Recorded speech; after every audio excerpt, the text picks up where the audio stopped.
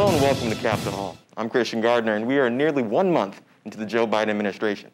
With any shift in power, there grows a new sense of optimism. But early on in this presidency, how has Joe Biden begun to do, as he states, unite the soul of this country?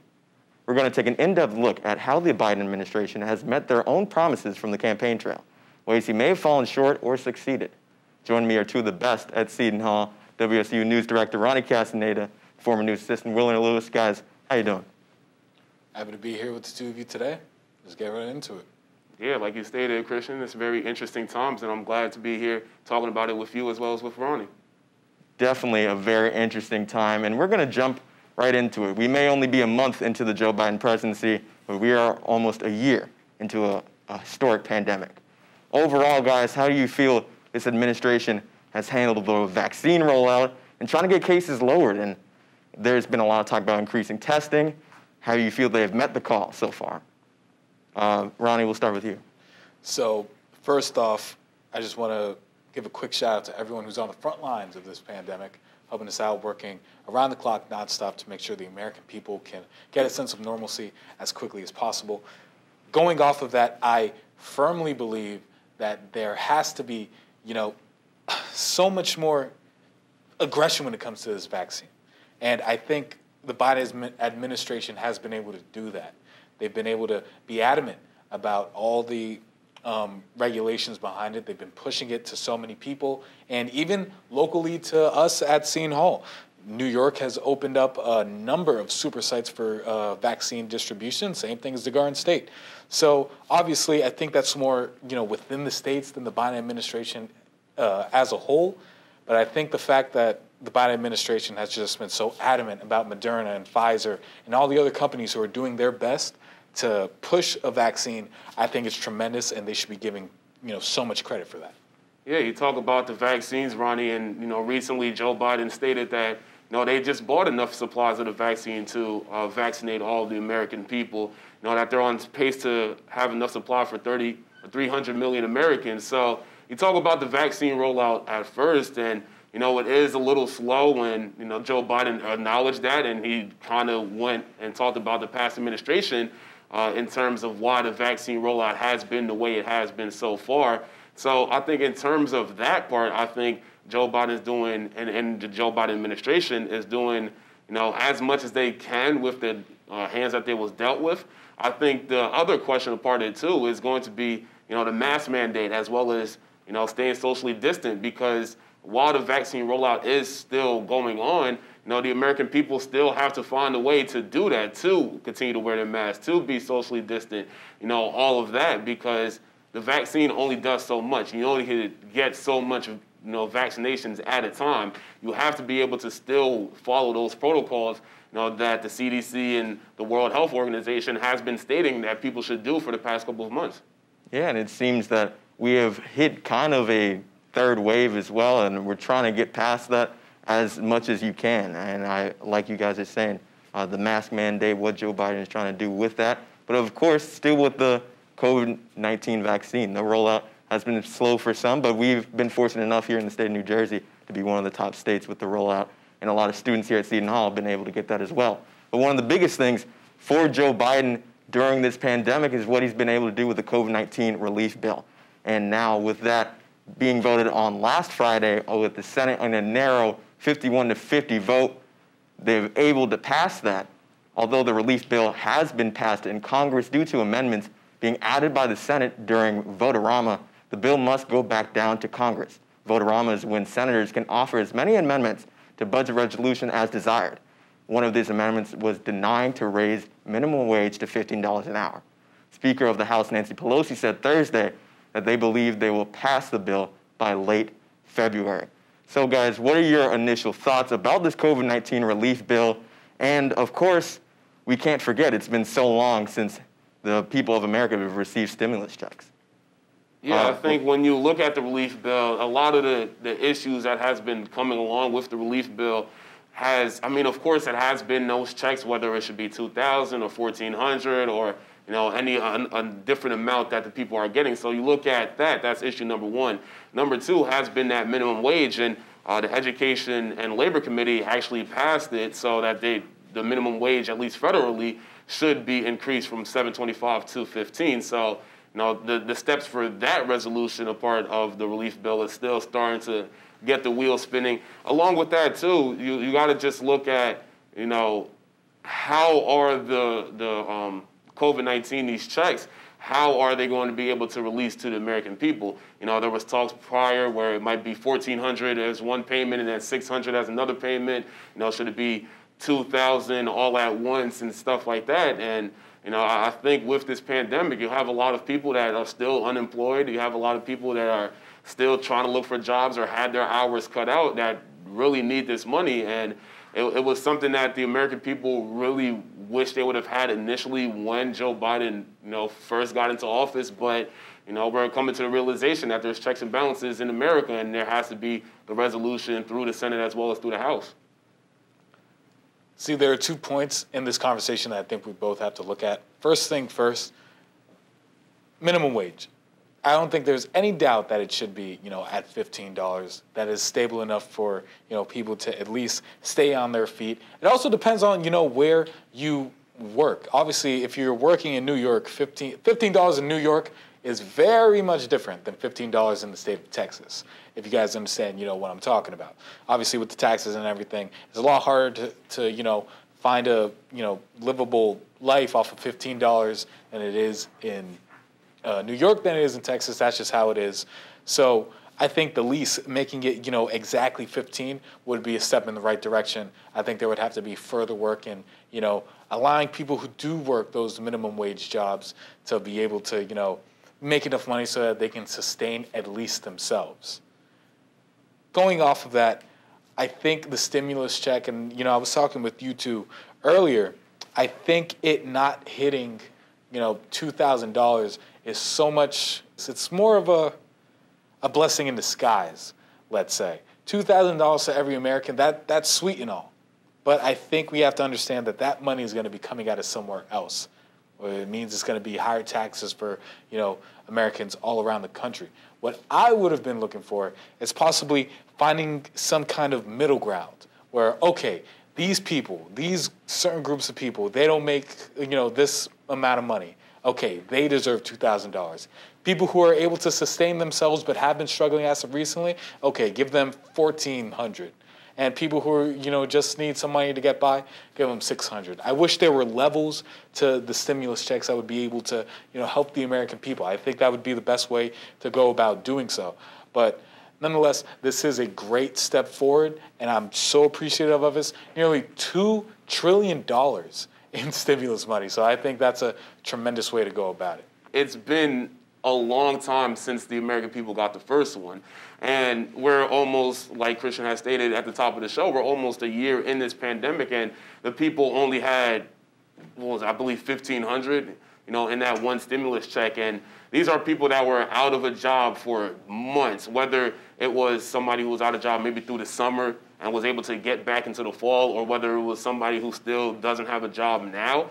I think $2,000 is the bare minimum. I don't want to say the bare minimum, but it's at least a step in that right direction to kind of get people going. Yes, people might have a job now, and yes, they might not need it as much, but you still have maybe credit card bills, you still have loans that you need to pay off, you still have a lot of things that as an American you need to get back to, and you need to be able to pay again. And I think that at least just getting that $2,000 out first would really help out. I think your plan, Ronnie, in terms of, okay, let's try to siphon it out based on who makes what, I think that would be a good idea after the initial payment gets out to the American people. But I think something we also have to take into account, yes, there's no doubt that there are so many Americans right now who need that money. They need it to be able to sustain, their life, take care of their kids or whoever lives under their roof. But let's not forget, over the summer, there were numerous of cases of people who were actually making more money off of the unemployment checks than they were when they were back working. A crazy statistic to look at. But nonetheless, I think we're all in agreement here that the American people, they can't wait any longer. This has been some, insane statistics that we've seen, and just the overall amount of people that just need this help. I think there's no doubt about it. Maybe there might have to be, work later on, depending on, who needs what. But I think first things first, you got to get this money to the American people ASAP.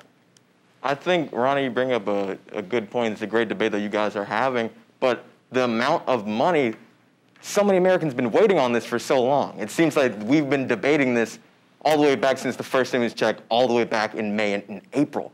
And the things that are happening within the Senate and the Congress, Americans can't wait any longer. But over the past year, we've heard a lot of promises from the Biden campaign. Let's shift things in a different direction, away from COVID. What are some of the things that you feel like they've met or fell short in some time during this first month? Ronnie, how are you feeling? So I remember when Joe Biden was firstly inaugurated, got into office, a lot of people were talking about the near 50-plus executive orders that he signed within his first 3 days in office. Great move, but I read an article, or I believe it was multiple articles from a group of companies and media outlets that were saying that they didn't like the idea that Biden was just going about and getting, executive orders out. A lot of people thought, he was weaseling his way away from legislation, which is obviously the bigger thing when you're trying to pass a law. Executive orders, the president doesn't need anyone's approval other than the Supreme Court. And obviously no one's going to deny, Biden trying to help out the people during a pandemic. But I've read that a lot more people are hoping that he could bring this up to legislation, get it to Congress, get some laws passed that it could permanently help the American people. Now, I think that's ridiculous. I don't see anything wrong with Biden and his executive orders. They've been helping the people, helping the masses. I think that's the biggest thing you have to look at. And okay, so what? He's not getting it through legislature. Let him focus on getting help to the American people now, and then they'll pass it through, legislation at a later point, because the people need it right now.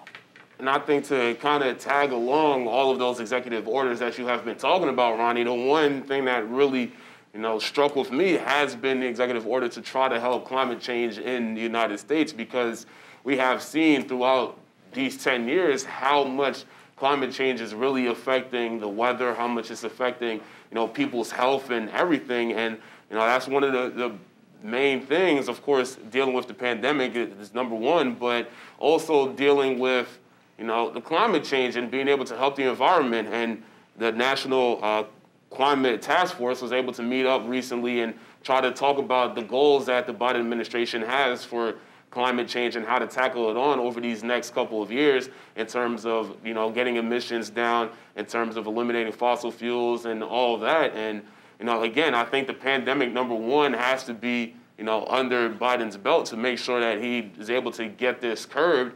But I think number two has to be being able to help the environment, because it doesn't only affect, the weather that we're seeing right now in New Jersey with all this snow happening over these past couple of weeks, but it also helps out, if you're able to improve the environment, it helps out people's health too, because you have a lot of people that are living in areas where they might have a lot of fossil fuels, or they're living in areas where, there's a lot of factories that's dealing with a lot. So, being able to help out the environment has to be another thing that this administration has to get done. Yeah, you guys bring up a lot of good points. The amount of executive orders has been historical for any president within his first few months. And climate change, one of the biggest things, and one of the biggest things that Joe Biden promised was rejoining the Paris Accords as well, which he's done, and becoming more of a global executive.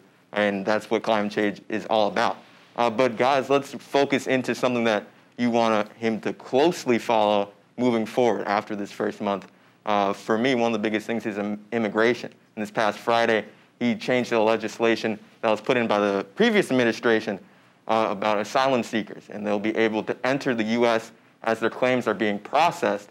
This is different from the Trump administration, as those asylum seekers would be left in Mexico. But for you guys, what is some of the things that you focused on? You talked a little bit about climate change, Wilnir. Yeah, I think that's kind of the one and two things. I think, again, trying to just be able to figure out, this COVID-19 relief bill. I know it's not all in Biden's hands right now, but, trying to just deal with one way or another to get the American people out of this pandemic, because like you stated, it's been almost a year since the first lockdowns have been initiated in the United States, and people are starting to get sick of it, to say the least. So I think trying to get a way to curb COVID-19 has to be the first thing. And then again, like I stated, the climate change. Joe Biden and the Biden administration wants to get these goals that they have for his term, out in the middle of April. And I think if we're able to help that out, we're seeing New Jersey starting to take the trend in helping with global warming. We're seeing California trying to, take steps to help out with global warming too. So if we're able to get it on a national stage, and even in turn, maybe some other countries around the world will follow the United States in their trend, it could really help out for not only ourselves, but for our grandchildren and our children. Yeah, and speaking more off of that, I think I'm so happy to see that he has gotten himself and gotten the nation back into the World Health Organization. First off, when we were taken away from that, I was astounded. I really couldn't believe it. I saw no reason, for that to be the case. But something I'm going to want to look at is getting students back into the classroom. Obviously, that's more or less of an in-state look, but I think I would love to see Biden make more of a push to that, make sure that teachers can get vaccinated because, hey, we're all college kids at this time. These are very difficult times, whether you're learning or teaching. We've seen it on both sides, very difficult. And I would like to see him, do not a better job, but I would like to see him take more of an initiative in trying to get kids back into the classroom. The second thing I'd like to look at more is he talked a lot about relieving student debt. Listen, we're all college kids. Our ears are going to jump once we hear about that. I'm very excited to see his plan and seeing, how he hopes to help, guys like us who have, loans and people who have loans of over $100,000 coming out of college, and how that'll help them, with their future. Because listen, I believe it's taken such a jump in recent years that, it's so ridiculous. Student loans are the biggest, I think, deficit. Now they've passed home loans and auto loans as of recently. And I think it's crazy when you look at that. So President Biden, I'm going to be very excited to see, what you have in store for that. And it's going to be a long process, but I think the main key would be to stay patient as he continues to ponder that.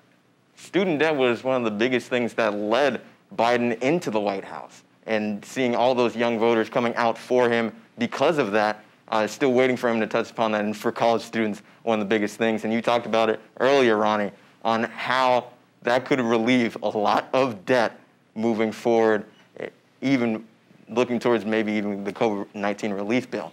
But finally, to wrap up things on this show, we're going to talk about the previous administration as we're underway in the second Trump impeachment trial.